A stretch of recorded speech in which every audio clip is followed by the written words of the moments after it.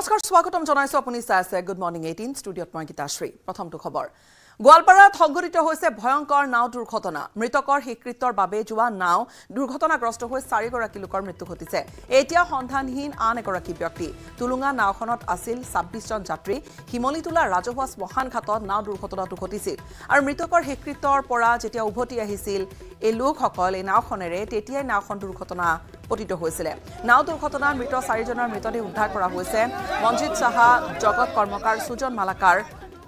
তেওঁলোকৰ মৃতদেহ উদ্ধাৰ কৰা হৈছে এতিয়া নদীত সন্ধানহীন উদয় সৰকাৰ গৌৰাংগ মালাকাৰ তুলুঙা নাও দুৰ্ঘটনাগ্ৰস্ত হৈ নদীত পৰি গৈছিল আটাইকেইগৰাকী যাত্ৰী নাও দুৰ্ঘটনাৰ পিছতে নিখোজ হৈ আছিল 5 জন নদীত নিখোজ 4 জনৰ মৃতদেহ উদ্ধাৰ কৰিলে স্থানীয় লোকে বৰ্তমানে নিখোজ হৈ থকা এজন লোকৰ সন্ধান এছডিআৰএফ বাহিনীয়ে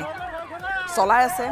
আৰু ঘটনাস্থলীত আৰক্ষী এছডিআৰএফ পলমকৈ উপস্থিত হোৱাক লৈও যথেষ্ট ক্ষুব্ধ হৈ পৰিল ৰাইজ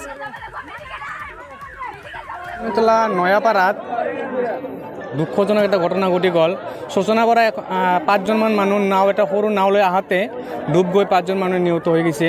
তাৰ মাজত 3 জন পোৱা গৈছে আৰু 2 জন পোৱা নাই তদন্ত কৰি আছে এইখিনি আমি জানো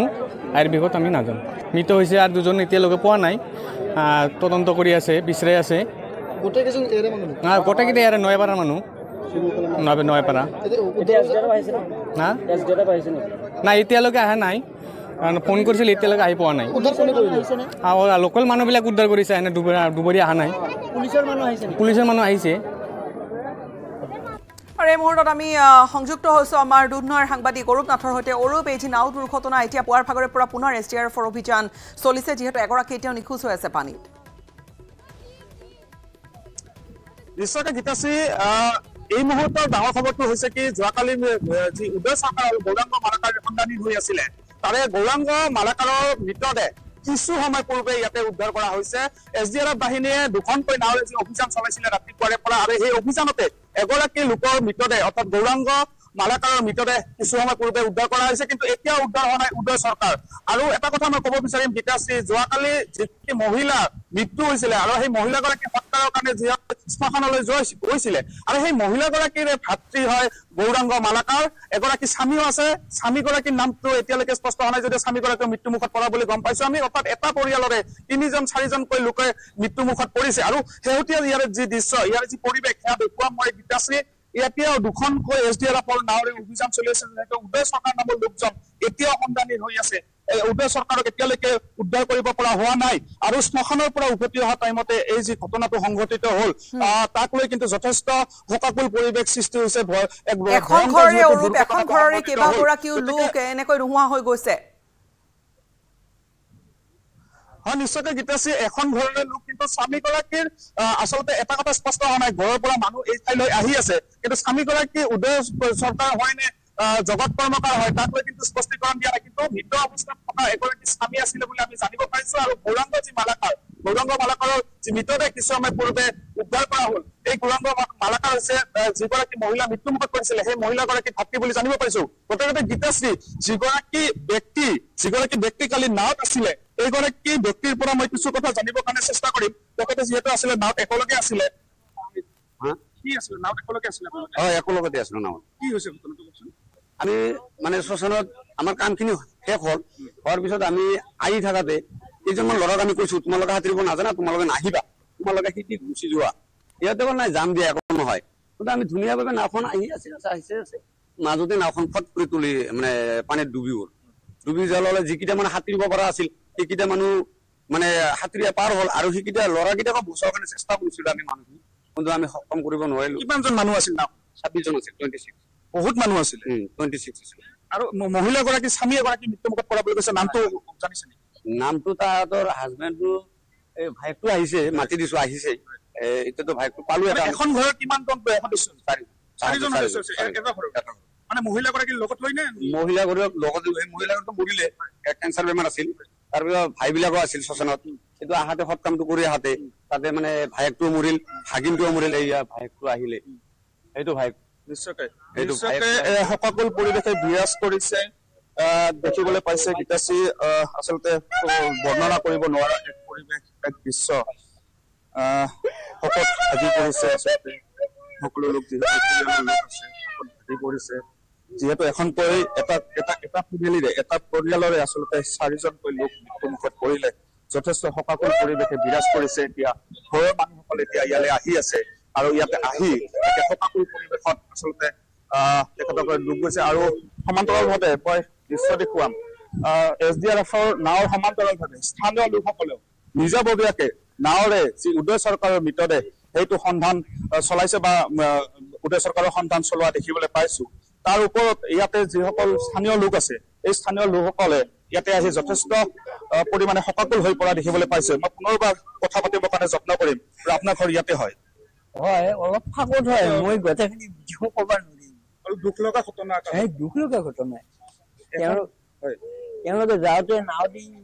2বাৰ পাৰ হৈছে কিন্তু আহোঁতে কি কাৰণত একবাৰ পাৰ হ'ল তেওঁলোকেহে যায় মানে সৰু নাও আছিলে মানুহ সৰু নাও তেওঁলোকে যাৰ সময়ত কিন্তু 2 নাও কৰি তেওঁলোকৰ এই বিপদখিনি নহয় যদি এই ৰাস্তাইদি যায় ৰাস্তা আছিল কিন্তু তেওঁলোকে চিধা ৰাস্তা কৰি নাও দি অহা যোৱা কৰি গীতাশ্ৰী সেইটো কথা মই যোৱাকালিৰ পৰা উল্লেখ কৰি আছো এখন টুলুঙা নাও আৰু যিখন টুলুঙা নাওত 26জনকৈ যাত্ৰী যাতায়াত কৰিছিলে তাক লৈ কিন্তু যথেষ্ট চৰ্চা হৈছে কাৰণ যোৱা সময়ত সেইখন নাওতে 13জন বা 10জনকৈ লোক গৈছিল সৎকাৰৰ কাৰণে কিন্তু উভতি অহা টাইমত সকলো মানুহ এখন নাওতে উঠি দিলে আৰু তাৰ কাৰণে নাওখন টুলুঙা নাওখন যি জলাশয়ত ডুব গ'ল আৰু তাতে এই গোটেই আচলতে মৰ্মান্তিক যিটো ঘটনা এই শোকাকুল ঘটনাটো সংঘটিত হ'ল আৰু তাৰ পিছতে এতিয়াও ৰাইজে আহি ইয়াতে ভিৰ কৰিছে SDRF বাহিনীৰ সমান্তৰালভাৱে স্থানীয় লোকসকলেও নিজাববীয়াকে নাওৰে উদয় চৰকাৰৰ সন্ধান কৰা দেখিবলৈ পাইছো আমি আৰু কিছু সময় লাগিব বুলি আমাক SDRF এগৰাকীৰ সন্ধান যিহেতু এতিয়াও পোৱা নাই অৰূপ এগৰাকীৰ সন্ধানত এতিয়াও SDRF অভিযান চলাই আছে হয়তো সময় লাগিব কিয়নো আমি যিডোখৰ স্থান এই মুহূৰ্তত দেখি আছো কেমেৰাত ডাঙৰ কিছু অঞ্চল তাত SDRFৰ দুখনকৈ নাও চলি আছে তেওঁলোককো কিছু সময়ৰ হয়তো প্ৰয়োজন হ'ব আপোনালোকৰ ঘৰৰে আছিলে আটাইকেইজন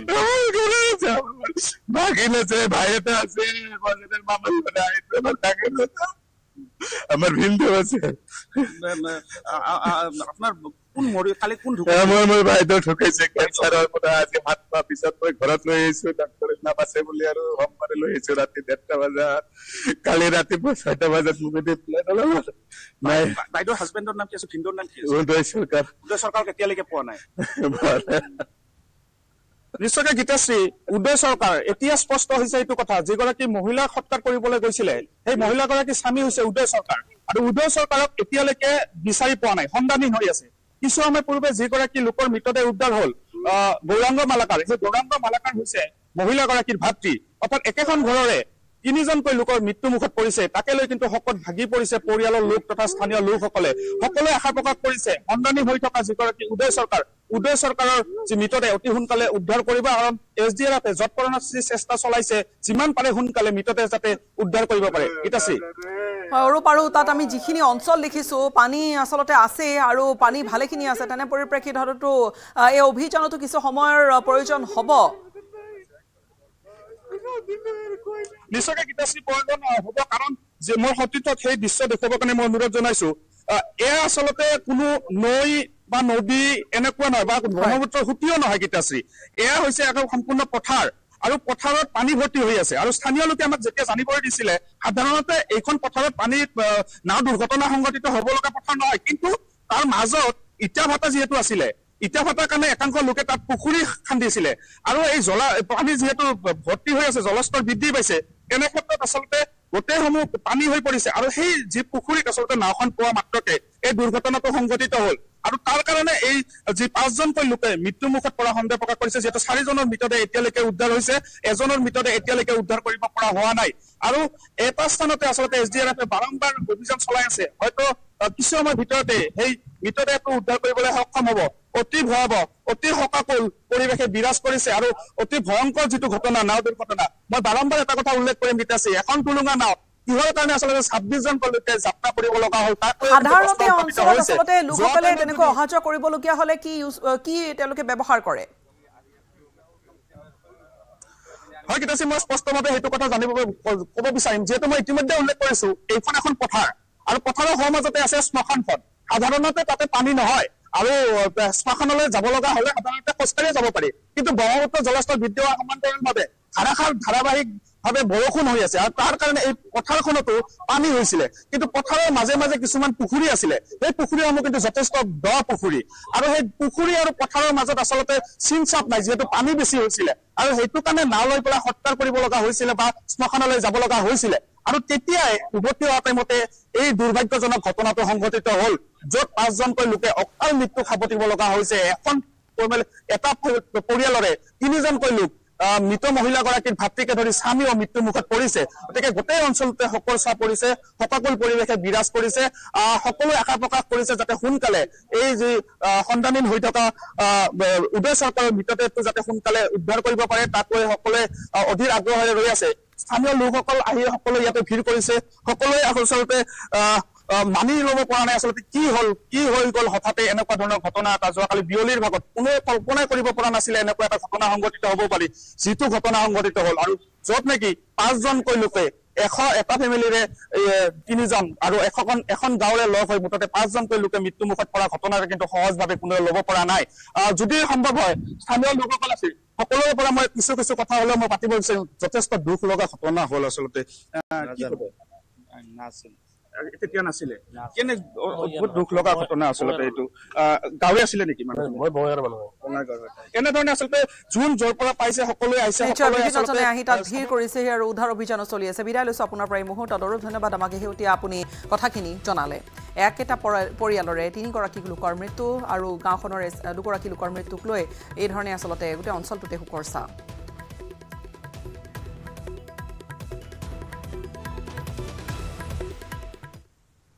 বানপানী লাহে লাহে শুকাইছে কিন্তু জানো কমিছে পাচলিৰ দাম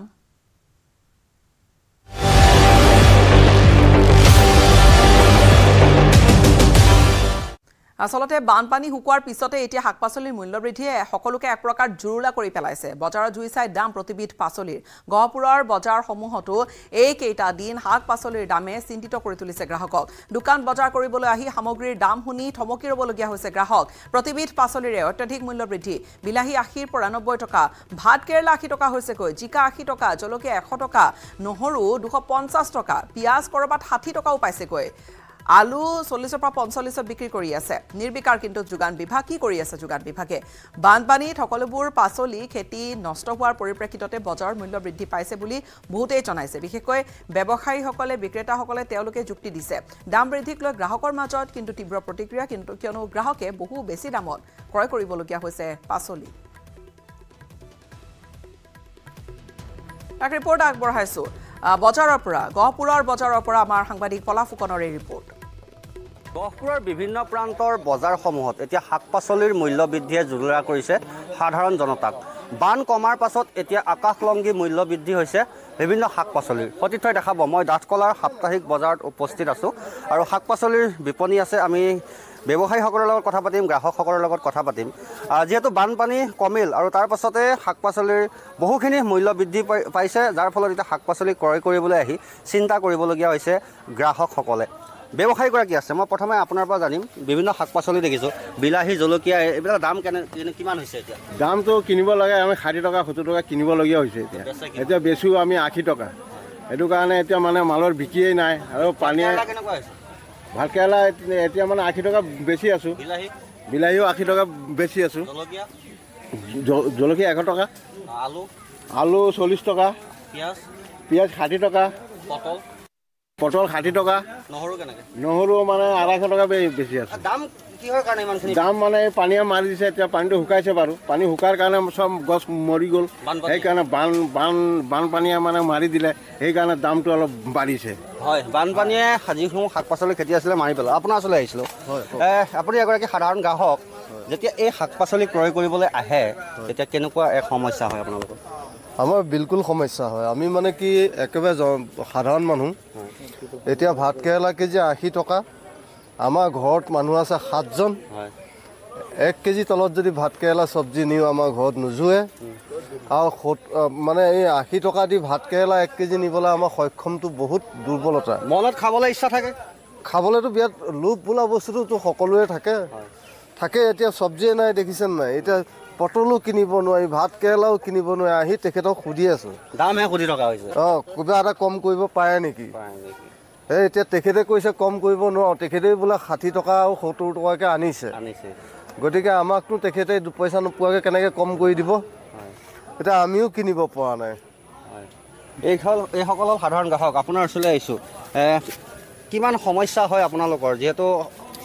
পাকঘৰত এইবিলাক শাক পাচলি লাগিবই, নাইবানো আপুনি কিহেৰে খাব, গতিকে কিনিবলৈ আহোঁতে কিমান সমস্যা? কিনিবলৈ আহোঁতে এতিয়া কিনিব নোৱাৰিলোঁ, মই কিনিব নোৱাৰিম। পইচা যিকেইটা মই ভাবি আহিছিলোঁ সেইমতে নহ'ল দাম। এতিয়া 80 টকা কেজি, মোৰ পইচা আছে 50 টকা, মই ভাবিছিলোঁ 50 টকা আছে, এতিয়া কিনিব পৰা নাই। এখন মোনা খালী দেখিছোঁ, এখন মোনা খালী নাই, মোৰ কিনিব পৰা নাই। এগৰাকী ব্যক্তি দিন হাজিৰা কৰি চলে, 50-60 টকা লৈ বজাৰলৈ আহিছিলে, ভাবিছিলে শাক পাচলি ক্ৰয় কৰি নিম, কিন্তু এতিয়া 1 কেজি শাক পাচলিতে 80ৰ পৰা 100 টকালৈকে। গতিকে তেওঁ খালী মোনাখন লৈ এই মুহূৰ্তত বজাৰত ঘূৰি ফুৰিছে, ক'ৰবাত সস্তাত পাওঁ নেকি? পাব জানো সস্তাত? নাই এতিয়া নাপাওঁ, মই চব জেগাতে সুধিলোঁ, চব মানে 80 টকা 90 টকা 100 টকা কেজি কয়।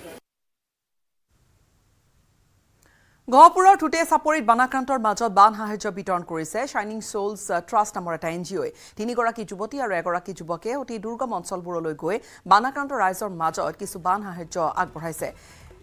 মিণ্টু ঘাটৰ পৰা যন্ত্ৰচালিত নাৱেৰে গৈ 1.5 শতাধিক পৰিয়ালৰ মাজত তেওঁলোকে খাদ্য বস্তুৰ লগতে নিত্য প্ৰয়োজনীয় সা সামগ্ৰী কিছু আগবঢ়াইছে। খুব মানে আমাৰ কাৰণে এইটো এটা চ্যালেঞ্জ টাইপ হৈছে, কাৰণ আমি ভাবিছিলোঁ ইয়াতকৈ অকণমান যে কম পানী হ'ব নেকি, কিন্তু ইয়াত আহি দেখিছোঁ সাংঘাতিক পানী হৈছে, আৰু এতিয়া আমাৰ যোৱাটো খুব ৰিক্সি হৈ পৰিছে। আৰু আমি এতিয়া শ্বাইনিং চোলছ ট্ৰাষ্টৰ ফালৰ পৰা আমি অকণমান সাহায্য লৈ আহিছোঁ, আমাৰ যিটো মানে ক্ষুদ্ৰ প্ৰয়াস, আৰু গতিকে আমিতো যাব লাগিবই, যিহেতু আহিছোঁ এটা উদ্দেশ্য লৈ পেলাই। তাতো মানুহখিনি আশা কৰি আছে। হয়, তেওঁলোকে আমাৰ লগত যোগাযোগ কৰিছে, আমিও তেওঁলোকৰ লগত যোগাযোগ কৰিছোঁ, তেওঁলোকে আশা কৰি আছে। আমাৰ টাৰ্গেট আছে 150 পৰিয়ালক, আৰু আমি তেওঁলোকক এইকণ সময়ত যদি অকণমান সহায়ৰ হাত আগবঢ়াবলৈ পাওঁ তেনে নিশ্চয়কৈ আমি নিজে সুখী হ'ম। মানে কামত আপোনালোক নিজে লাগি আছে? হয়, নিজে লাগি আছোঁ। আমি বজাৰ কৰাৰ পৰা আদি কৰি গোটেইখিনি পেকিং কৰাৰ পৰা আমি কোনো বেলেগ মানুহ ইয়াতে লগোৱা নাই, আমি নিজে সকলোখিনি কৰি আছোঁ।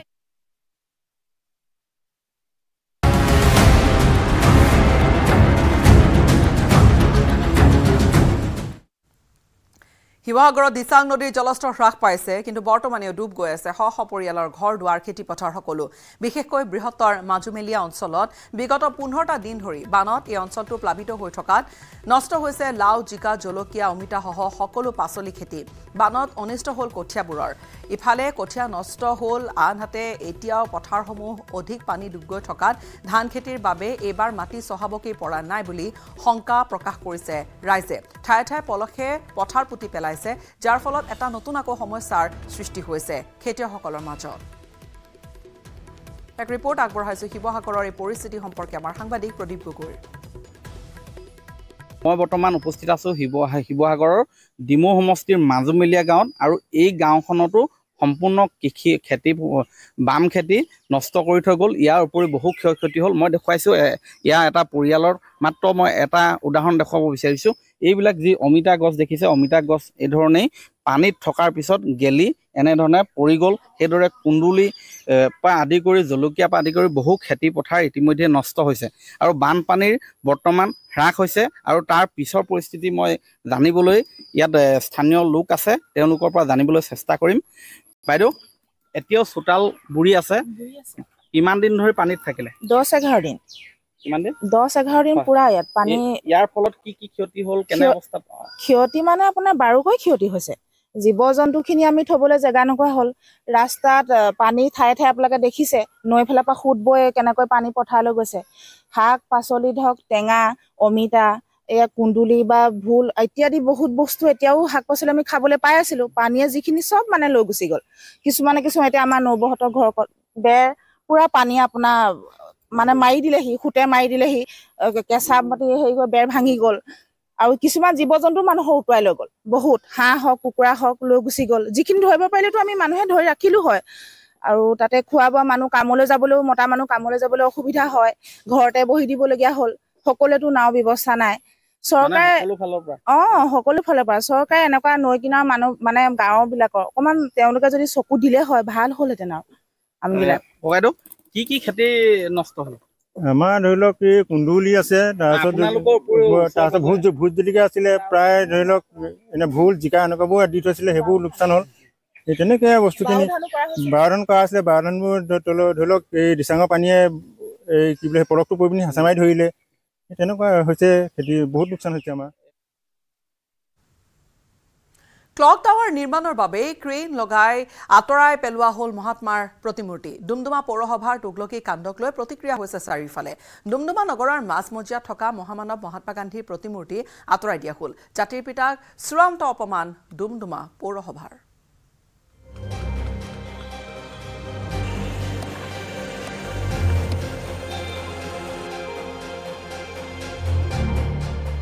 প্ৰথমেই মন কৰক এই দৃশ্যলৈ কেনেদৰে ক্ৰেন লগাই আতৰাই নিয়া হৈছে মহাত্মা গান্ধীৰ প্ৰতিমূৰ্তি ঘটনাৰ স্থান ডুমডুমা ডুমডুমা পৌৰ সমিতিৰ এই তুগলকী কাণ্ডক লৈ এতিয়া সৰ্বত্ৰ সৃষ্টি হৈছে তীব্ৰ প্ৰতিক্ৰিয়া পুৱাই ক্লক টাৱাৰ নিৰ্মাণৰ বাবে ডুমডুমা নগৰৰ মাজমজিয়াত থকা মহামানৱ মহাত্মা গান্ধীৰ প্ৰতিমূৰ্তি আতৰাই দিয়ে ডুমডুমা পৌৰসভাই মহাত্মা গান্ধীৰ মূৰ্তি আতৰাই সেই স্থানত সুউচ্চ ক্লক টাৱাৰ নিৰ্মাণৰ বিষয়ক কেন্দ্ৰ কৰি আৰম্ভ হৈছে বিতৰ্ক ক্লক টাৱাৰ ভাৰতীয় সংস্কৃতিৰ সৈতে জড়িত নহয় তাৰ সলনি শ্বহীদ বেদী নিৰ্মাণৰ আহ্বান জনাইছে আসুৰ তিনিচুকীয়া জিলা সমিতিয়ে ক্লক টাৱাৰ নিৰ্মাণ কৰাৰ কথা কৈছিলে আমি তেওঁলোকক কৈছোঁ যে যিহেতু এয়া ভাৰতীয় সংস্কৃতিৰ লগত জড়িত নহয় সেইবাবে তেওঁলোকক আমি এটা পৰামৰ্শ আগবঢ়াইছোঁ যে যি আমাৰ স্বাধীনতা আন্দোলনৰ লগত শ্বহীদ হোৱা যি বীৰ বীৰাংগনাসকল আছে যিসকলে নিজৰ প্ৰাণৰ বলিদান দি আমাৰ এই ভাৰতখন স্বাধীন কৰিছে গোটেই অসমৰ জাতীয় জীৱনলৈ ত্যাগ স্বীকাৰ কৰিলে সেই শ্বহীদসকলৰ স্মৃতিত যি ক্লক টাৱাৰ সলনি তেওঁলোকে এটা শ্বহীদ বেদী নিৰ্মাণ কৰিবলৈ আটক ধুনীয়াকৈ ইফালে মহাত্মাৰ প্ৰতিমূৰ্তি আঁতৰোৱাৰ পাছতে নতুনকৈ প্ৰকাণ্ড আকাৰৰ মহাত্মাৰ প্ৰতিমূৰ্তি স্থাপন কৰা হ'ব বুলি প্ৰকাশ কৰিছে ডুমডুমা পৌৰ সমিতিয়ে ডুমডুমা পৌৰসভাই ডুমডুমা চহৰখনৰ সৌন্দৰ্য বৰ্ধনৰ বাবে এই সিদ্ধান্ত গ্ৰহণ কৰা হৈছে বুলি প্ৰকাশ কৰিছে 4-5 মাহ খুব বেছি 6 মাহ 6 মাহৰ ভিতৰত খুব ধুনীয়া আমি গান্ধীজীৰ প্ৰতিমা মানে ষ্টেচু তাত আমি স্থাপন কৰিম আৰু সেই জায়গাটোক বিউটিফিকেশ্যন কৰা হ'ব সেই জায়গাটোত যি আৰু অন্যান্য প্ৰকল্প আছে গোটেইখিনি লৈ পেলাই এটা আটক ধুনীয়া ডুমডুমাৰ এটা আকৰ্ষণৰ কেন্দ্ৰবিন্দু হ'ব তাক লৈ একেবাৰে ডুমডুমা ৰাইজ নিশ্চিত থাকক ডুমডুমা পৌৰসভাৰ এই হঠকাৰী সিদ্ধান্তৰ বিৰুদ্ধে প্ৰথমেই গৰজি উঠিছিল ডুমডুমা সমষ্টিৰ প্ৰাক্তন বিধায়ক তথা কংগ্ৰেছৰ জ্যেষ্ঠ নেতা দুৰ্গা ভূমিজ সেই স্থানত প্ৰথমেই দুৰ্গা ভূমিজ উপস্থিত হৈ ডুমডুমা পৌৰসভাৰ এই হঠকাৰী সিদ্ধান্তৰ বিৰুদ্ধে তীব্ৰ প্ৰতিবাদ জনোৱাৰ লগতে গান্ধীজীৰ মূৰ্তি ভঙাত বাধা প্ৰদান কৰে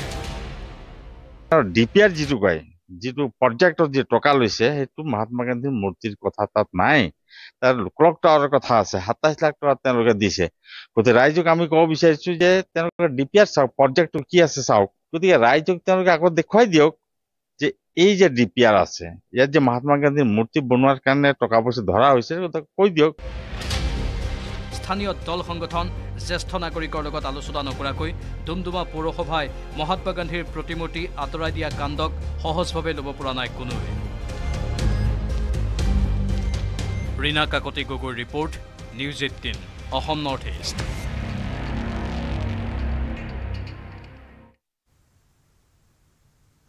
শীনা বৰা হত্যাকাণ্ডৰ চাঞ্চল্যকৰ তথ্য সিবিআই কাৰ্যালয়ত ওলাল শীনা বৰাৰ হেৰুৱা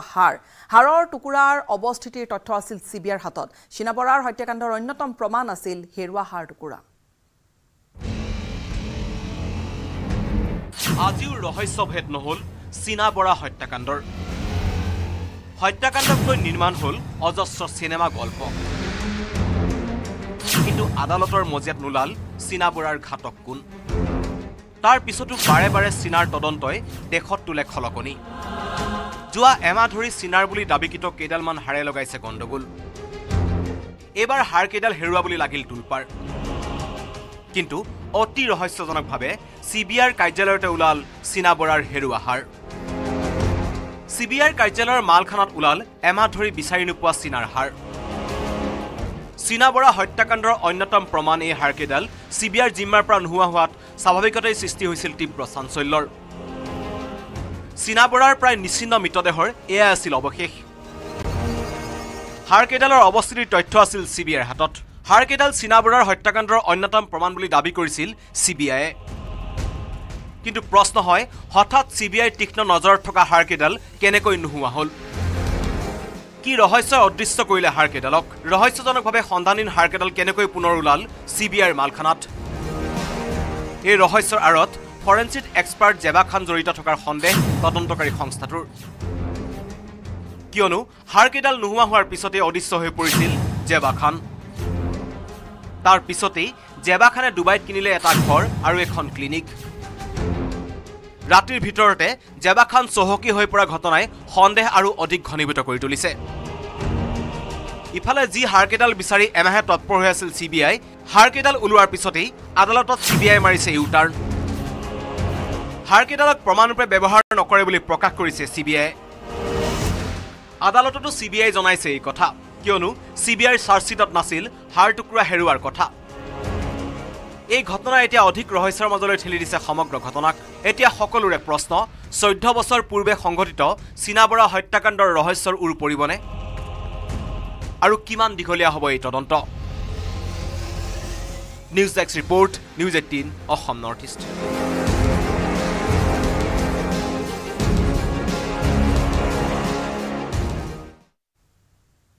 আনন্দ আম্বানী আৰু ৰাধিকা মাৰ্চেণ্টৰ বহু চৰ্চিত বিবাহক লৈ উখল মাখল মায়ানগৰী বিবাহত ভাগ ল'বলৈ দেশ বিদেশৰ পৰা আহিছে নামী দামী চেলিব্ৰিটি সৰু পুত্ৰৰ বিয়া স্বাভাৱিকতে ঠকি বাথো লাগিছে আম্বানী পৰিয়ালত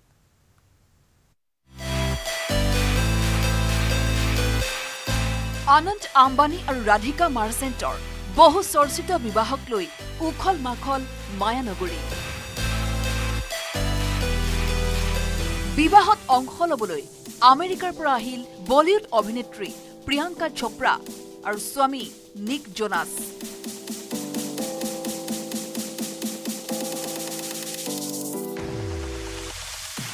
আনন্দ আৰু ৰাধিকাৰ বিবাহৰ পূৰ্বে মুম্বাইৰ এণ্টালিয়াত মংগল কামনাৰে সম্পন্ন হ'ল শিৱ শক্তি পূজা এই পূজাত অংশ ল'লে বলিউডৰ বহু নামী দামী তাৰকা ক্ৰিকেটাৰৰ পৰা প্ৰখ্যাত সংগীত শিল্পীলৈকে আনন্দ আৰু ৰাধিকাৰ শিৱ শক্তি পূজাত উপস্থিত হ'ল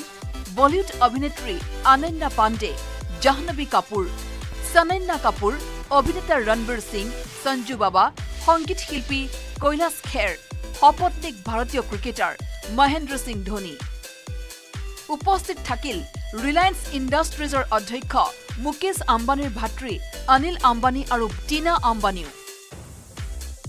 ইয়াৰ উপৰিও পূজাত অংশগ্ৰহণ কৰে মুকেশ আম্বানী আৰু নীতা আম্বানীৰ জীয়াৰী ঈশা আম্বানীৰ শাহুৱেকে সৰু পুত্ৰৰ বিয়া স্বাভাৱিকতে ঠৌকি বাথৌ লাগিছে আম্বানী পৰিয়ালত উৎসাহৰ অন্ত নাই মাতৃ নীতা আম্বানীৰ মনতো national desk news 18 Assam north east আৰু আজি বহু চৰ্চিত আনন্দ আম্বানী আৰু ৰাধিকা মাৰ্চেণ্টৰ বিয়া দিনৰ 3 বজাত মুম্বাইৰ এণ্টিলিয়াত অনুষ্ঠিত হ'ব বিবাহ অনুষ্ঠান ইফালে বলিউড হলিউডৰ নামী দামী অভিনেতাৰ পৰা সংগীত শিল্পী ৰাজনৈতিক উদ্যোগপতিয়ে ভিৰ কৰিছেহি মায়ানগৰী মুম্বাই আনন্দ আৰু ৰাধিকাৰ বিবাহৰ পূৰ্বে এণ্টিলিয়াত সম্পন্ন হ'ল শিৱ পূজা পূজাত অংশগ্ৰহণ কৰিলে ভাবি বোৱাৰী ৰাধিকা মাৰ্চেণ্টে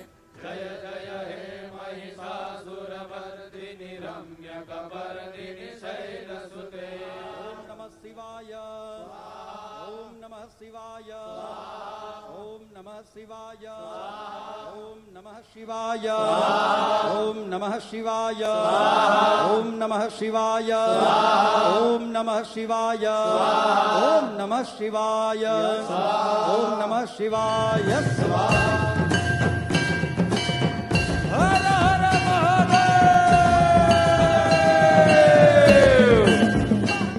আৰু এই ধৰণে ঠকি বাথৌ পৰিৱেশ বিয়াখনক লৈ ব্ৰিল এই মুহূৰ্তত আপোনালোকক যদি জনাওঁ ব্ৰিল আহি উপস্থিত হৈছেহি লগতে কিম কাৰ্ডেশ্যন আহি পাইছেহি এই বিয়াত অংশগ্ৰহণ কৰিবৰ বাবে দামী দামী তাৰকাৰ বলিউড জগতেই নহয় হলিউড জগতৰ বিশ্ববিখ্যাত বহু তাৰকাই ভিৰ কৰিছেহি